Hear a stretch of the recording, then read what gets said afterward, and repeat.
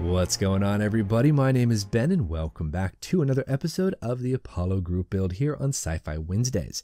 Now we are back on the USS Kelvin and I'm really hoping that today we're going to have some success with this fiber optic stuff because last time it did not go well. Now we have actually decided to redesign all of my work that I've already done. As you can see, I've not touched anything on the right side. We've just been working on the left side. I have to say though, that you guys have been a huge help, especially you, Andrew. Thank you so much for all of your tips, tricks, suggestions, and the photos of your Kelvin that you're actually working on. Beautiful job, by the way. Absolutely amazing. But Andrew gave me a wonderful idea of using a candle to go ahead and change shape of the fiber optic cabling. Just by passing it over the top of that heat source, it softens the cabling enough that I can bend that into a beautiful 90-degree angle. So I've done that a couple of places here and there just to test things out. And Andrew, my man, it works like a charm. Thank you so much for the tip.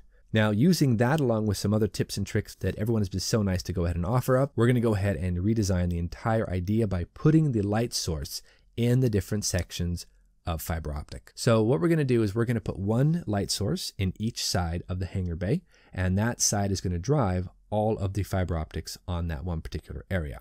Now that of course means we have to strip out all the fiber optics that I've already installed. That's fine. They came out pretty easily. And I've created a bundle of fiber optics that should equal the amount of holes that we have. And I've wired it up to an LED that I had flattened off the surface of. And then I put in a little matchstick here inside to give it a bit of standoff distance.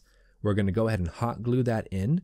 The wires are all nicely soldered on and we can just fold everything on the inside. You can just string that cable straight down, right down through that neck. And we're only putting 2 wires per side instead of like 20 fiber optics. So this should, in theory, work beautifully. So what we're going to do first is we're going to queue up a time lapse and I'm going to go ahead and start stringing all the fiber optics. We're going to mount the LED into the hangar bay. We're then going to string up the fiber optics and, well, fingers crossed, this works like a charm. So queue up that time lapse. Let's get this thing moving.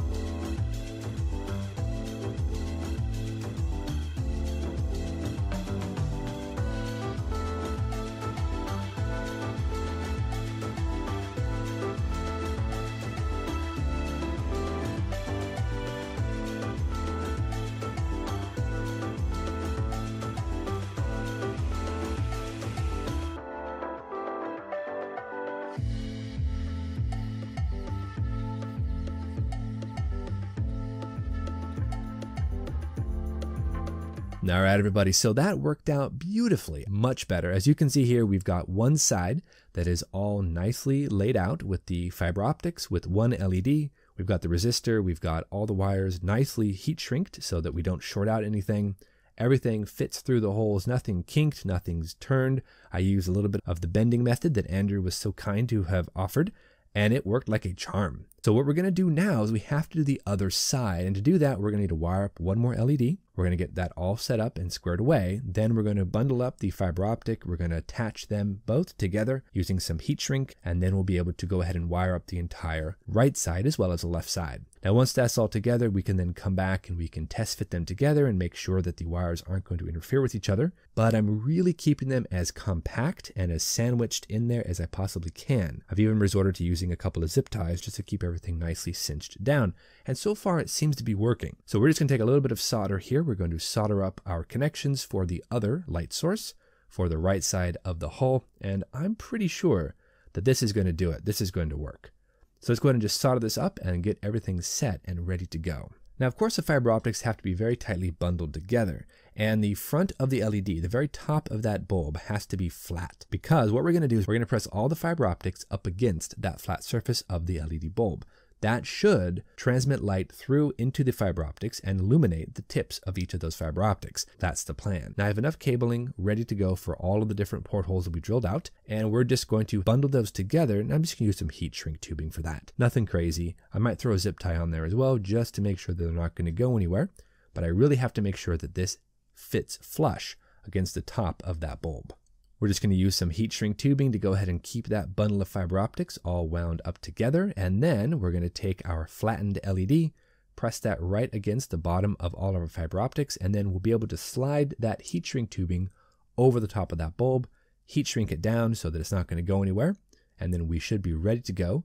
Install that into the right side of the hangar bay and string our fiber optics. So that should hopefully work well enough. So let's go ahead and just run a couple of passes with my soldering iron to go ahead and really secure that heat shrink tubing down to the bulb and to the fiber optics.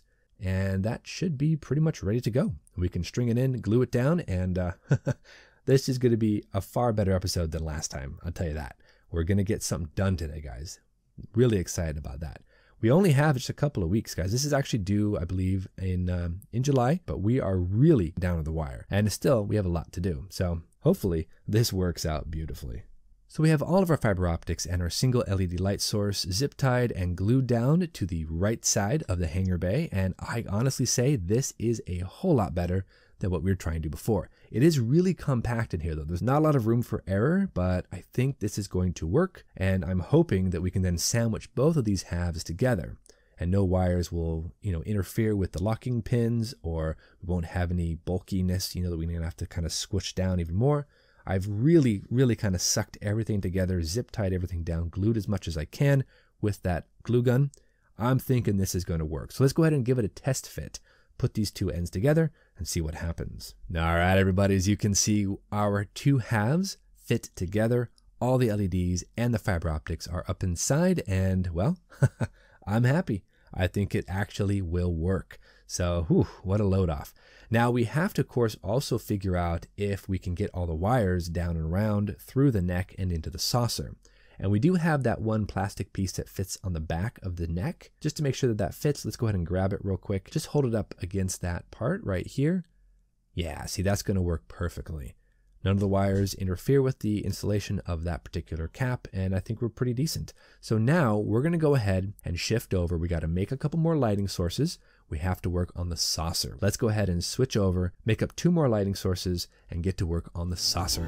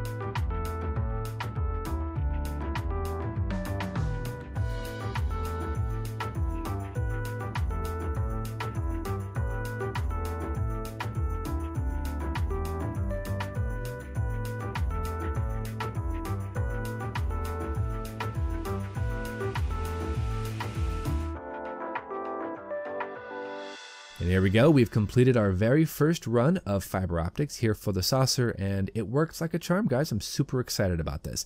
We have our single light source, we have our wires fed right down through into the neck. We've removed some of the supports to kind of give this enough space so we can put down the top of the saucer. We will have to go ahead and thin out a couple extra areas just to make sure that the top of the saucer will fit down evenly. We're looking great, guys. I'm going to do a little bit of work off camera, fill in the other side of the saucer. But until next episode, guys, thank you so much for watching. You know the drill. Go out there, get yourself some bench time, have some fun, build something cool, and we'll see you back here next week on episode number 9 for our USS Kelvin.